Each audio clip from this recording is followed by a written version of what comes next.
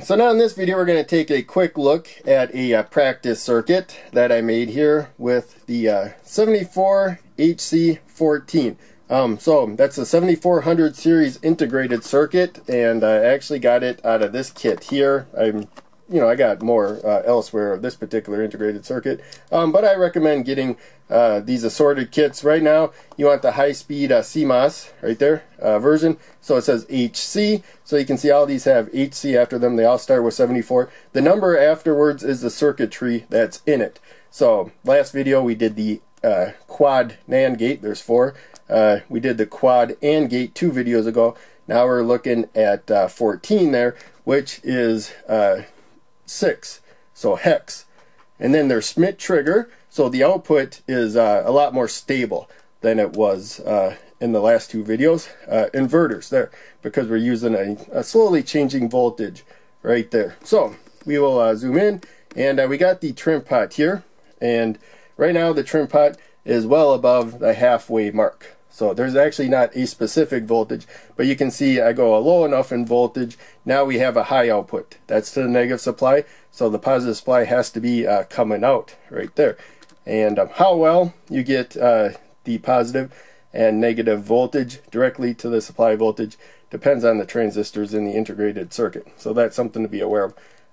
It gets a little worse when you power load. I took some multimeter measurements before this. So in any case, now we're low enough for a high output. That's pretty straightforward. But watch, I went a little too quick. I'm going to go down slowly till the red LED lights up. We did not jump this far.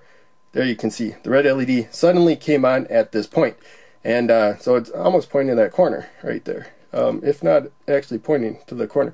Now I have to go up to that point there before the blue LED lit up. So we got this wiggle room right there. If I go low enough, now it's high with the wiggle room there.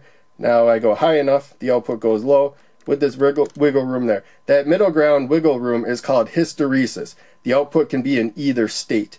That prevents you from getting like halfway and like a slightly jittery voltage bouncing up now just slightly will not keep changing the output.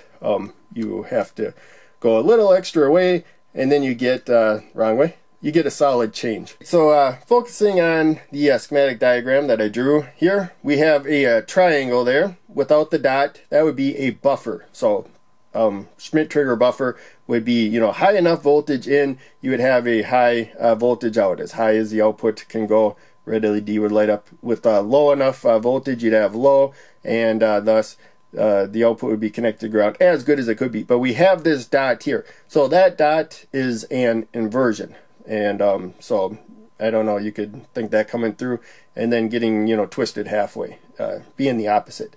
But in any case, A is the input, Y is the output. We used number 3 there. Usually you got the part number. It wouldn't be in the symbol because you're kind of cramping space, probably above or below.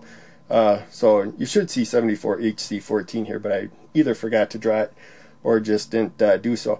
Because you don't have to use that component. You could use any inverter as long as you understand how well the output will perform. But in any case, we have this little symbol there. That's the Schmitt trigger symbol there. I don't know what the name is for it. But you can see, you can think of it, if you're down low and you're raising the voltage, you got to get to a certain point before the output will jump into the other state.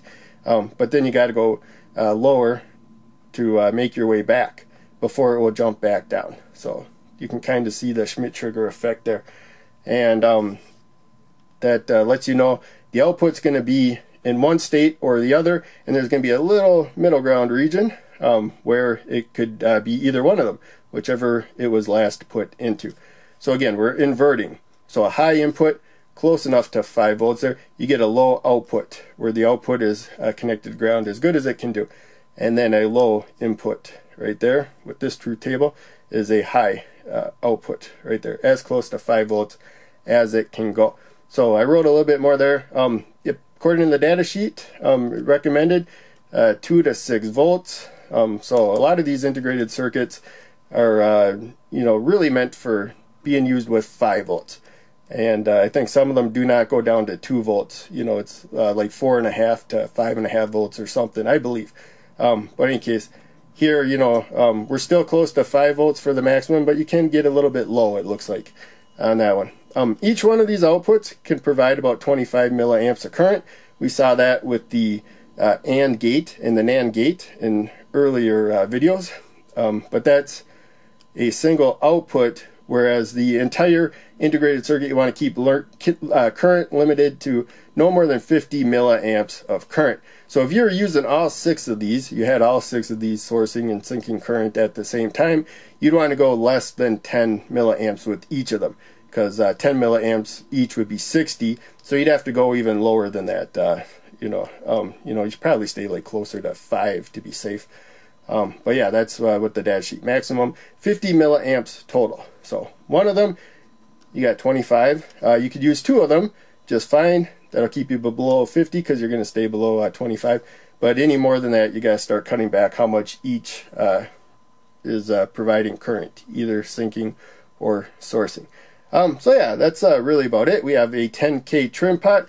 So just a quick review if you're unfamiliar with trim pots. You got the supply voltage across both ends there for this particular one.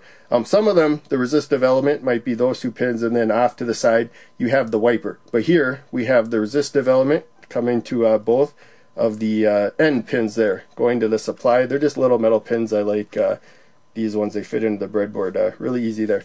And so you get a fraction of that voltage out, but it's going through resistance, so you can't have it draw current and stuff. And the input doesn't draw current, it just looks at the voltage. And coming back to the drawing, you see 10K there. That's a 10,000 ohm trim pot that I'm using. That's a common value in kits and stuff, and works well. You don't want to go too low in value that waste current.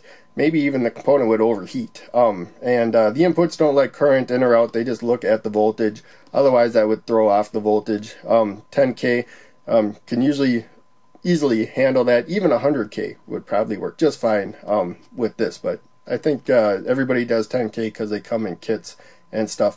And of course the blue LED is brighter than the red LED at the same current, so we're dropping current to about 1/4 of the current 1000 ohm resistor versus 220 for the red LED, because red LED just needs a little more current to get bright. We'll zoom back and you can see it's like somewhere around like 12 milliamps of current there. And sorry about this mess down there. And with the blue LED, there we go, it's like 4 milliamps, 3-4 milliamps of current, probably really close to 4, and then that might be almost 13 there. This isn't as accurate as the multimeter though. But in any case, that's really about it for this circuit. So hope you enjoy. Make sure you check out one of the other videos I'm posting on the screen, and check out the links down below. They all help out a lot. I'll see you in the next video.